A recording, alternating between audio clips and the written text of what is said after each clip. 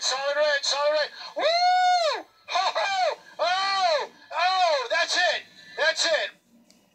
KCAL9's Drew Mandel and Sky 9 over a smashing end to a police pursuit in the valley last night. This chase ended in a pickup truck, but it started in a sedan. And in between, the suspect pulled a switcheroo trying to fake out the police. KCAL9's Jasmine Veal shows us what happened. Whoa, close the door, man.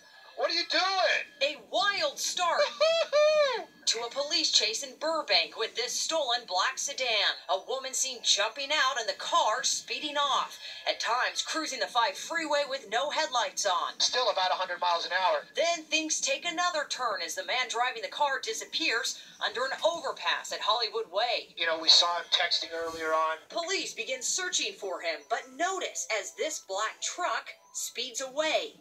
Inside, the suspect and another man. The chase begins again back onto the 5. Ford F-150, four-door. You see it right there? Again, high speeds on the freeway. And just as wild as it started last night, it ended. Woo!